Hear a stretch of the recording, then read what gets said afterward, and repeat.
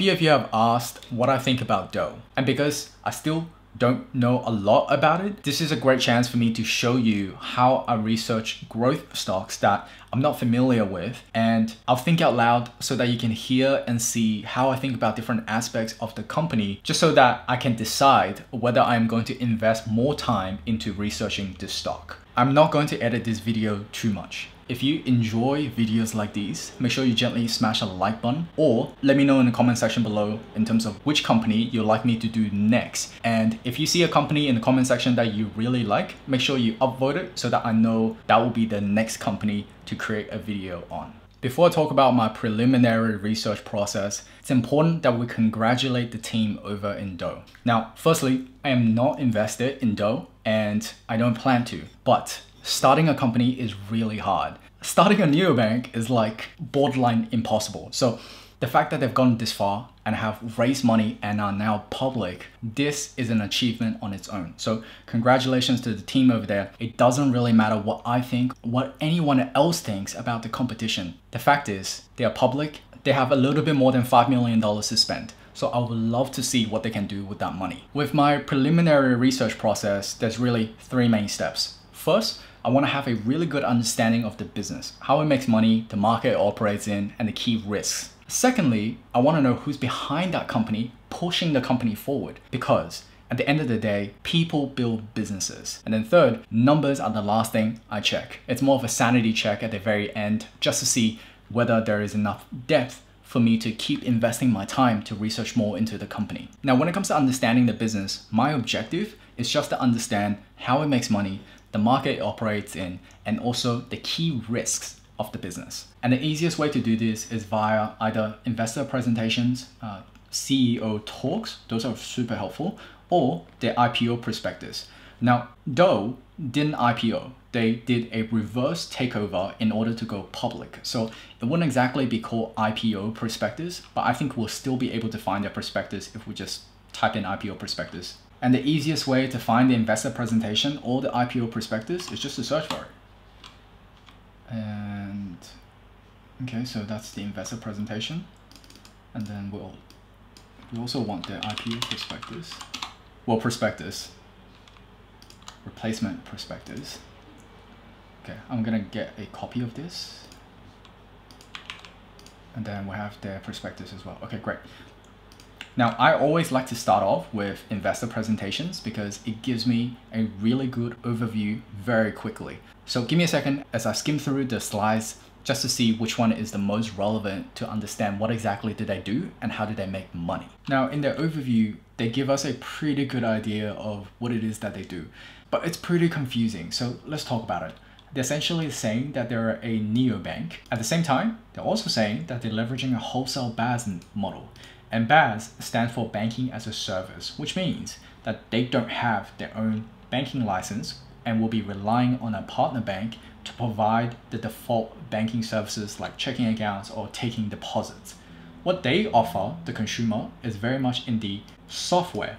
So I'm not sure if neobank is a right word to describe Douugh. It's more of a fintech software as a service company. In terms of how they make money, we are going to ignore the future ways of monetization because all of these are going to take a while to realize. So I'm going to ignore them for now.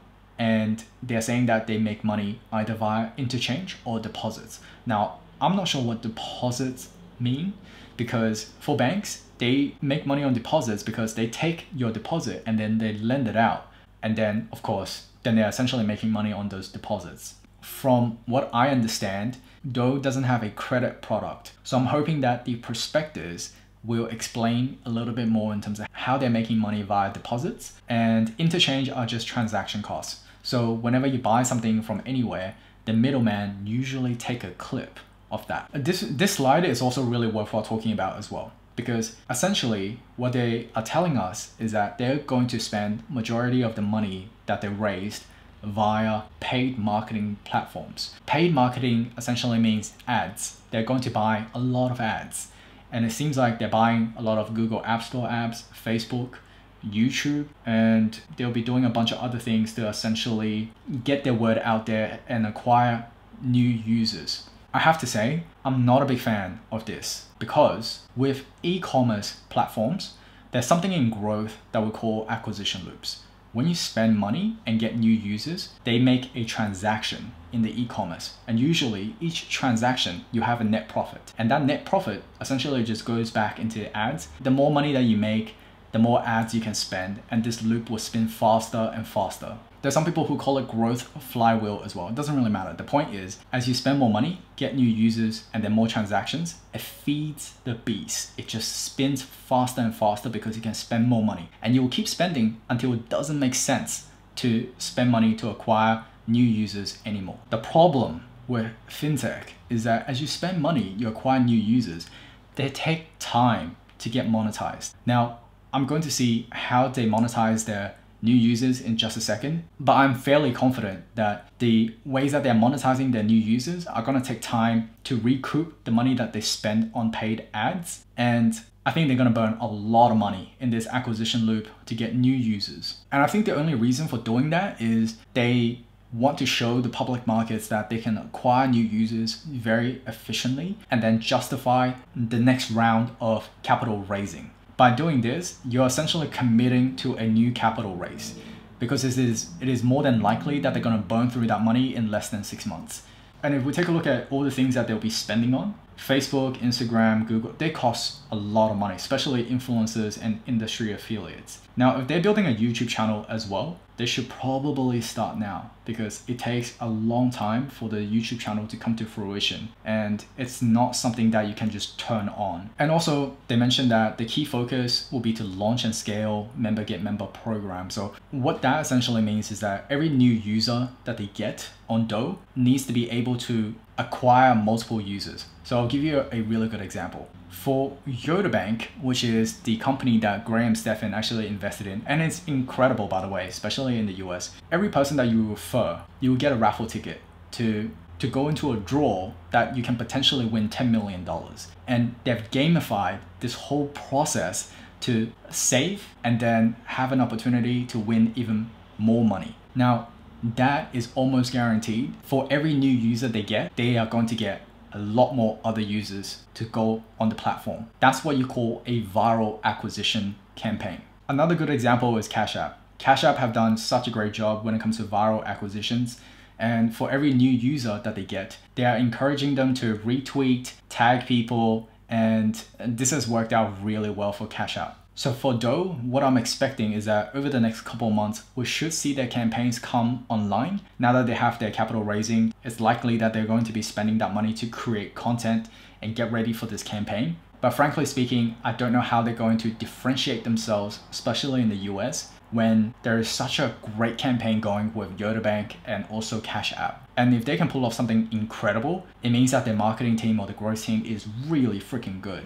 So now I'm in their prospectus and I want to take a look at how exactly are they making money via deposits. So one of the easiest way to do this is just to search for revenue. Okay, so it seems like in the short term, okay, so they're making money via government rebates, MasterCard incentives.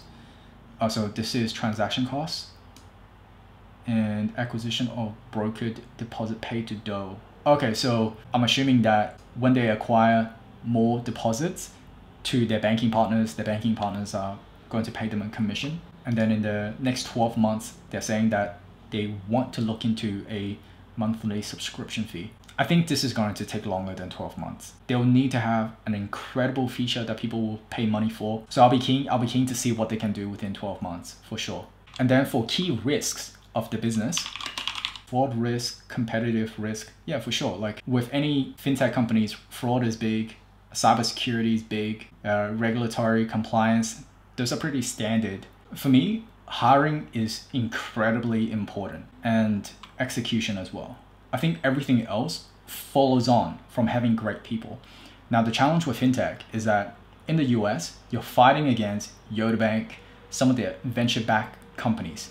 The challenge of the route that they took is that because they went with public markets, they don't have a really strong venture capital company on their back. Because sometimes what happens is that with startups, they hire people using or leveraging the network from their venture capital company that's backing them. For example, if you're backed by Sequoia or Axel, you can essentially boast or flex that you're backed by these people, and these venture capitalists can also help you headhunt. Because you went with the public route, you don't have that luxury. So you have to depend on the internal team to acquire talent, and sometimes that could be really hard if you don't have amazing names in the management team.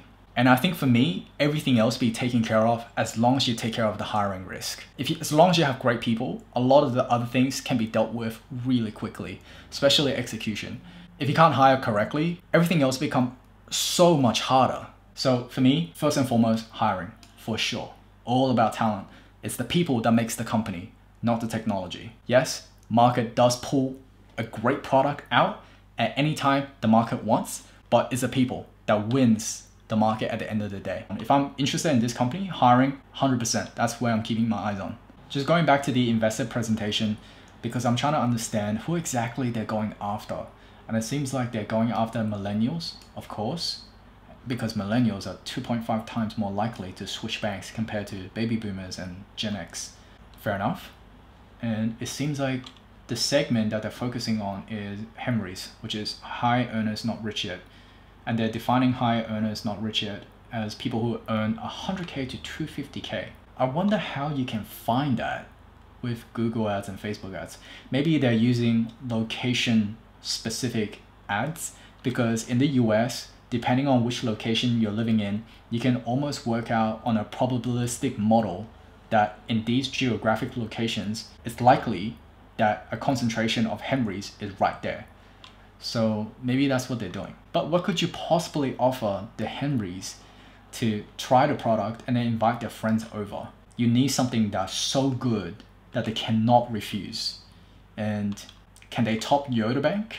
I don't know about that. So I'll be pretty keen to see what that viral campaign will be. The last thing in the investor presentation I want to go through is this value comparison. Now, out of these companies, the one that I'm most worried about is Revolut. Revolut are a very tightly run ship. If you're interested in that company, listen to the talks between the CEO and some of the interviewers. Don't listen to the TechCrunch interviews, listen to anything else except for the TechCrunch interviews. He talks about how he structured the teams. He talks about how he solved very technical problems. They are structured the way Canva is structured in Australia. So it's startup within a startup. And as you can see, they've done really, really well. And the CEO's thesis when it comes to Revolut is, as long as the product is 10 times better than what anyone else can offer, that's how they win. That's how they win customers over. So for Douugh, my question is, what are you offering that's 10 times better than anything else that's in the market? Because if you can do that, their probability of winning significantly increases. So I'm really interested in when they launch their viral campaigns. I want to know, what are you offering that could be so much better than the banks and some of the other competitors to win customers over? Because you'll need something very, very good. So we basically went through how the business makes money, the markets it's currently operating in, and the key risks of the business. I usually have a checklist whenever I do my research, and usually just top of my head, and I'll tick them off as I go through.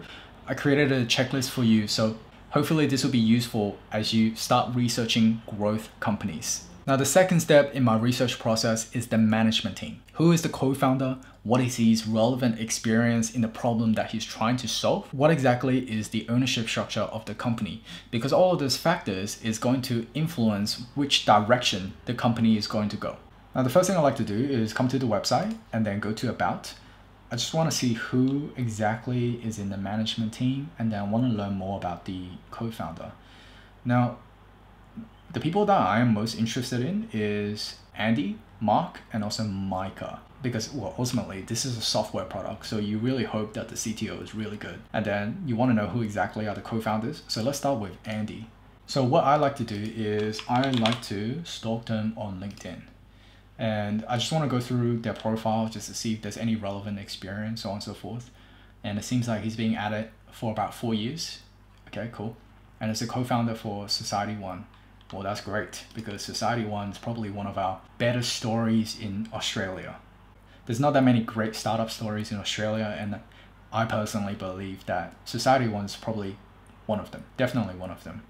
There's other ones like Canva, Safety Culture, Airwallex. Those are really, really good. Okay. Now the next person we're looking for is Mark. So Mark Taylor. Just want to see his background, and if he's the CMO, I'm hoping that.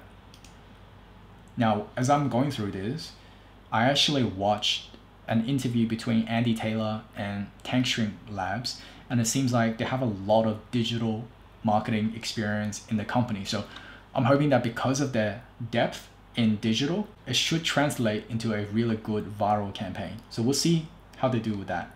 And it seems like, you know, Mark is definitely on the digital side as well. So that's good. At least agency people can't BS him. And then let's look at the CTO, which is Micah. So, okay, let's see what Micah's got. Rhoda Studios, what's that? Okay. Lead developments. Okay. So this is the thing. When it comes to hiring, either you have a venture capital arm that's behind you, pushing you forward and helping you recruit, or you have incredible people in the management team that's like ex-Amazon, ex-Google, so on and so forth. So then it makes it easier to hire technology talent or even product people or growth marketing people. It makes it easier. Andy is, in my opinion, the standout, obviously. I think you'll be very reliant on him to go hunt for people. Social proof matters, and I hate to say it. Because they went through the public capital route, they don't have a strong or very popular VC like Sequoia or anyone else pushing them forward and help them headhunt. They're going to rely very heavily on Andy to make or hire people or hunt for people. So we're going to have to see how he does when it comes to talent acquisition, you know, moving forward. Because at the end of the day, people love social proof. They want to work at a company that's raised this amount of money, backed by these people, and also have like, you know, ex-McKinsey people, so on and so forth, like big brand names, so that they can go flex and brag about it. And all of that, despite you like it or you don't, it really helps with hiring talent. So I'll be really interested to see how Andy navigates that, especially in the next 6 to 12 months. Now, coming back on the slides, we just took a look at who the co-founders are and the relevant experience that the co-founder has solving the problem that they're trying to solve. So Andy definitely has that experience, especially from starting Society One. But again, I think they're gonna have a hiring issue. So let's look at the ownership structure just to see who else owns big stakes in them. The easiest way usually is to go to Simply Wall Street and just go to the ownership tab. But unfortunately, it doesn't seem like they have that information yet. So we'll have to go back to their prospectus. So this is their prospectus, and I'm just gonna search for ownership.